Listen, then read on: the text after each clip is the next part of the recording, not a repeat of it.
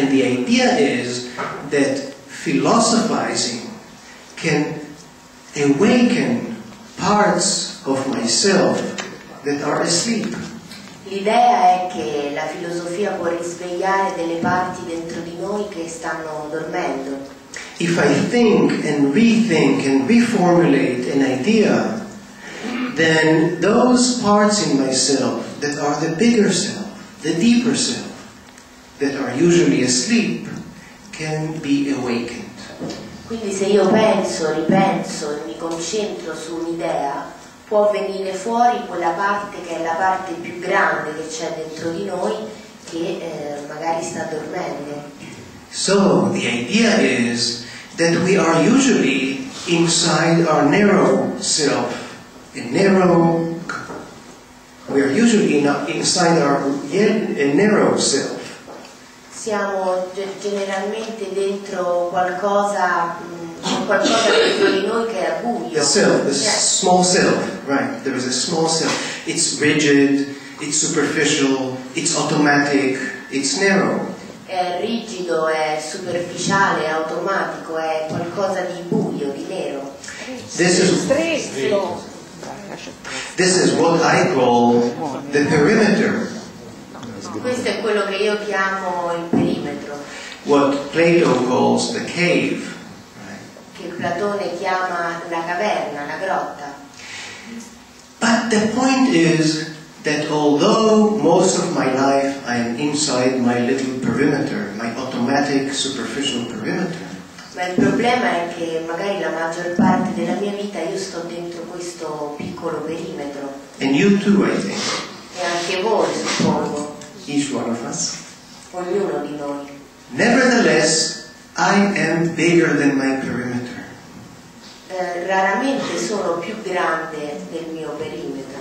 I have resources that are bigger than my usual self. Ho delle risorse che sono maggiori di quelle che uso usualmente. There are fountains of wisdom, of understanding, of plenitude, of love that are greater than the usual self. Ci sono fontane di saggezza, di grandezza che vanno oltre quello che siamo abituati ad usare, a sfruttare. How do you say plenitude in Italian? Pienezza. It's a nice word, right? So there is a bigger self, but it is usually dormant, it's asleep. Quindi c'è qualcosa di più grande, appunto, che però generalmente riposa, dorme. And Marcus Aurelius, the Roman emperor, philosopher, tells us that by thinking and understanding we can awaken those hidden sources. E Marco Aurelio, l'imperatore, il filosofo, ci ricorda e ci fa pensare che approfondendo questa questione possiamo tirare fuori questo qualcosa di più. And this should not be surprising. Questo non dovrebbe sorprenderci.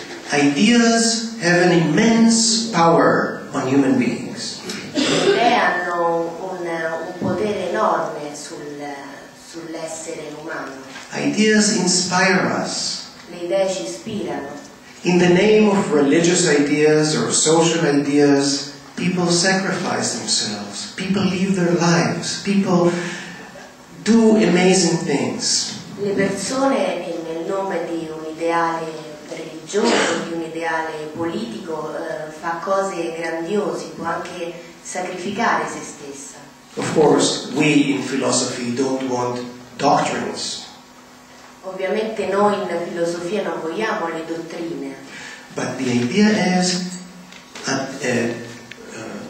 ideas can move us, can do things in us. Ma la questione, il fatto è che le idee possono muovere qualcosa dentro di noi. I call it the way of understanding. E l'ho chiamato la via della comprensione, il modo di comprendere. Maybe there are other ways, maybe in Zen Buddhism, you can meditate, maybe, that's fine. But our way in philosophy is the way of understanding. Probabilmente ci sono anche altre vie, per esempio se fossimo dei buddisti staremmo a meditare, però la strada della filosofia è quella della comprensione. Let me summarize those big ideas, and I would say, one is I usually live inside my small self, my perimeter. Quindi l'idea è che generalmente viviamo in questo perimetro molto piccolo di noi stessi. Two, but I am more than this perimeter. I have a bigger self, or you can call it bigger fountains. Ecco, il punto secondo è che noi in realtà possiamo andare al di là di questo perimetro e abbiamo delle potenzialità maggiori. Three, let me add that sometimes in special moments we can experience the bigger self. La terza cosa è che in certi momenti possiamo avere l'esperienza di questo io più grande, di questo perimetro espanso. Four, my goal in philosophical practice is to awaken this bigger self.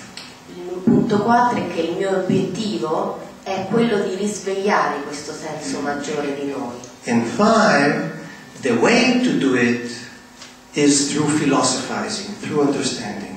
E il quinto punto è che il modo perché questo avvenga è attraverso la filosofia, attraverso il cercare di capire. Is the basic idea clear? The basic vision? Sono chiare le idee di base? But these are very big words. Now, how do we translate them to practice? Queste sono parole molto alte, molto grandi che come facciamo a tradurle nella praticità? So instead of giving long lectures, like we often do in philosophical practice, you go to a conference, there are abstract lectures and you don't know how to translate it. Instead of all this, let's look at a specific concrete case.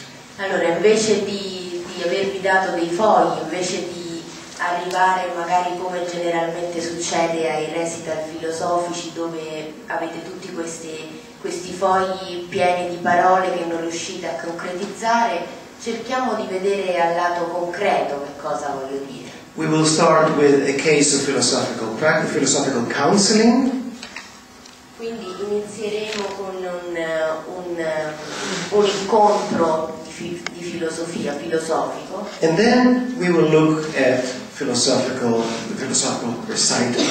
E poi vedremo appunto una recita, filosofica. Let me show you several videos of a counselee called Autumn. Vorrei farvi vedere adesso alcuni video di Autumn. Some of you saw the first few minutes in one session. The first few minutes of the video of one session. Solo un paio di minuti di un video, di una sessione di un video. But my main point is to show the other parts that you have not seen. Ma quello che è il mio obiettivo oggi è di farvi vedere le altre parti che non avete ancora visto.